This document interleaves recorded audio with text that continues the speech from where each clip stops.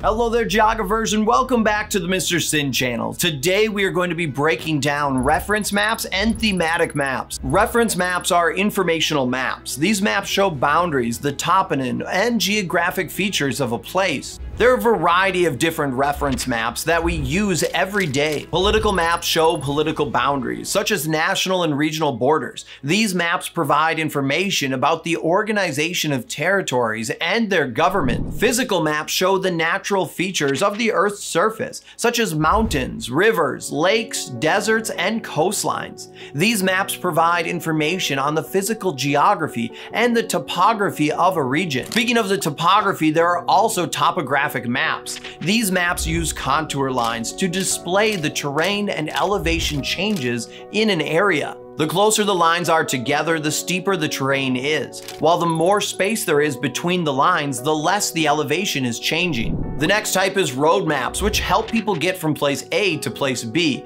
and show the different road networks, highways, streets, and transportation routes in a geographic area. And all of these are just a few examples of reference maps that we can use. Thematic maps, on the other hand, display spatial patterns of places and use quantitative data to display information on specific topics. Choropleth maps display data by using different colors or different shades of colors, with each color or shade of color showing a different quantity of a data set, as seen here in the legend. Speaking of data, make sure to always take into account the scale that is being used to display the data. Depending on the scale, the data may be more specific or more general. For example, when looking at this small-scale map of population density, we can see that India has 300 to 500 people per square kilometer. However, if we change our scale and we zoom in, we can see that India's population density varies depending on what part of the state you are looking at. So we can see that while Choropleth maps are very visual, they can also sometimes simplify information too much, which could give us a distorted perspective.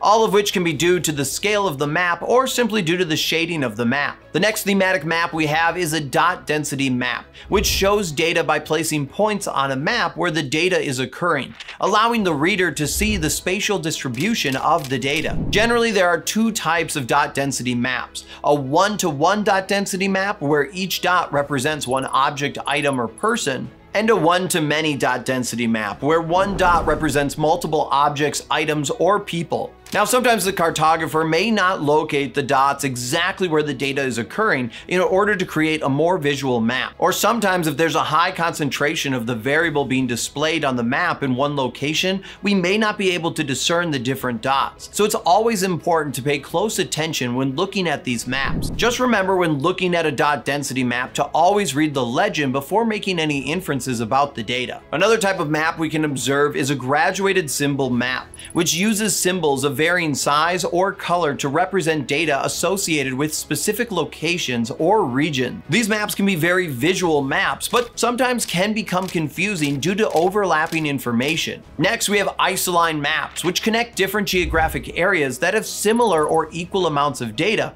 by using lines. The lines on the map are called isolines or contours. Each isoline represents a constant value or level of the mapped variable. For instance, weather maps show areas with similar temperature. It is essential that readers pay close attention to the legend when looking at any of these maps, and that cartographers think about the map's readability and clarity when creating the map. Then there are flowline maps, which show the movement of different goods, people, animals, services, or ideas between different geographic locations. For instance, in a migration flow map, the lines often represent the movement of people between different regions or countries, with wider lines indicating larger migration volumes. Or in a trade flow map, the lines depict the movement of goods between ports or trade routes, with thicker lines indicating higher trade volume. The last map we are going to look at today is a Cartogram Map, which shows data in a dynamic way, with the greatest value represented by the largest area and the smallest value represented by the smallest area. We can see that the size or shape of a region or place is altered according to the specific variable being mapped. For instance, displaying the population of countries around the world. Here we can see that China and India have a larger population compared to Brazil and Canada. Cartograms are excellent at illustrating data in a unique and visual way, but can be difficult for some people to read as they heavily distort the geographic areas that they are displaying.